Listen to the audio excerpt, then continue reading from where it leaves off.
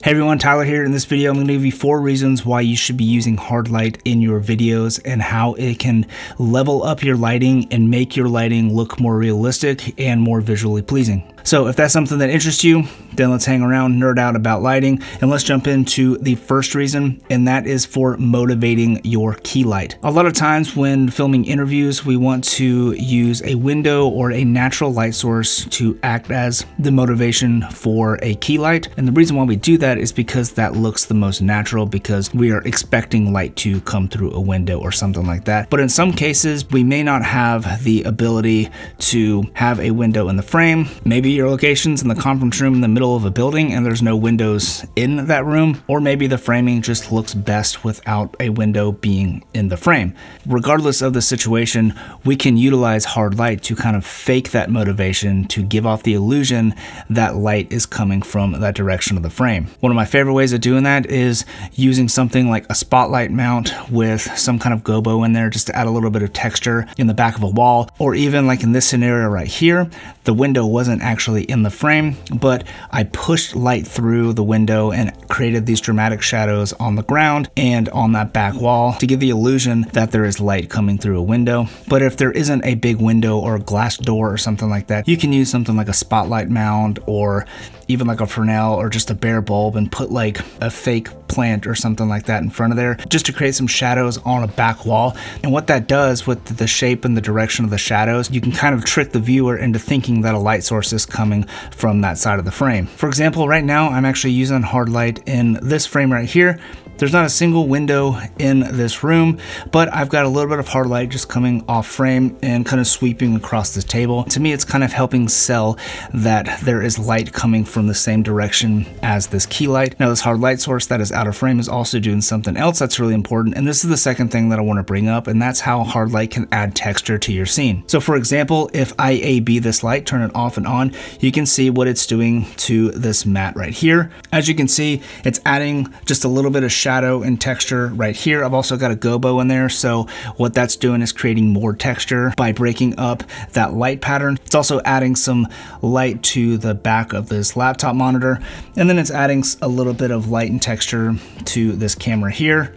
So if I A/B it, you can kind of see how all this is working together. Some more examples, like right here on a recent project that I shot, I used a 600D Pro with the Fresnel F10 just to add some texture there on the ground. And this was really helpful because the sun was actually being blocked by the house. So I just brought in the 600D Pro to mimic that sun, to add that texture onto the ground. Back to that example that I showed before, it's adding some texture on the ground with those shadows. And then another shot right here, you can see I'm pushing some hard light through a window, giving some nice shadows and texture there. And then here's an example here. You can see the window is in the shot, but it was an overcast day, so I just pushed a 600D Pro through the window, and that created some more shadows and texture there on the wall. So using hard light to add texture to the scene is a really great way to elevate your lighting.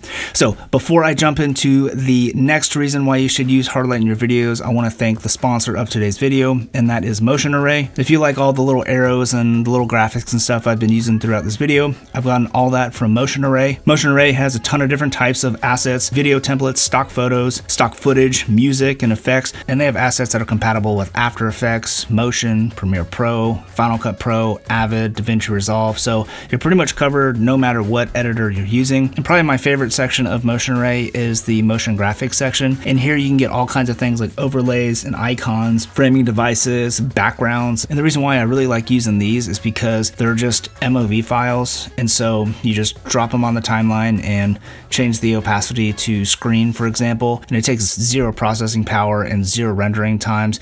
And if you're trying to pump out content like me on a weekly or daily basis or whatever, any time you can save in the edit is time back for you to jump onto the next project or whatever the case may be. It's definitely worth the investment. Speaking of investment, you can either choose a monthly or annual plan. If you pay annually, then it'll come out to about $10 less per month as opposed to if you pay monthly. So definitely worth investing in if you are doing a lot of editing. And the cool thing is no matter if you're a content creator or you're doing client work, you can use these assets anywhere and everywhere, and the license follows you for forever. So it's awesome. Very easy licensing terms, and so there's no like hidden fees or anything you got to worry about. So if you are interested in signing up for Motion Ray, use the link down in the description below.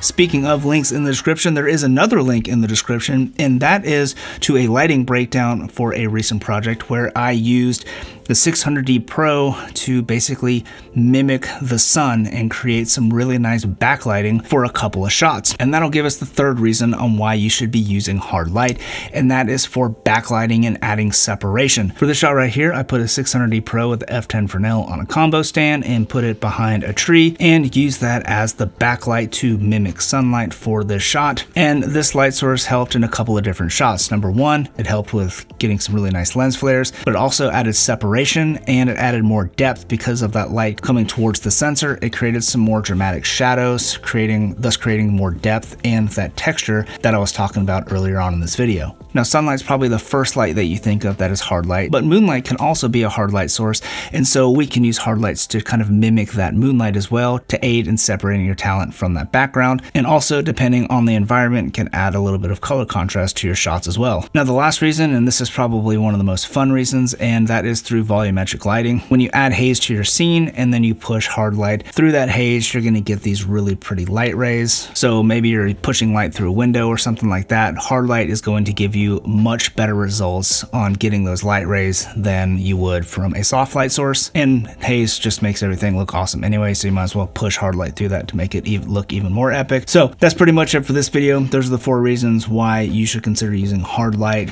to just make your videos and make your lighting look better and more realistic, and yeah, just elevate your lighting in general. I'm terrible at outros, so I'm just gonna end it here, and thanks for watching. Peace.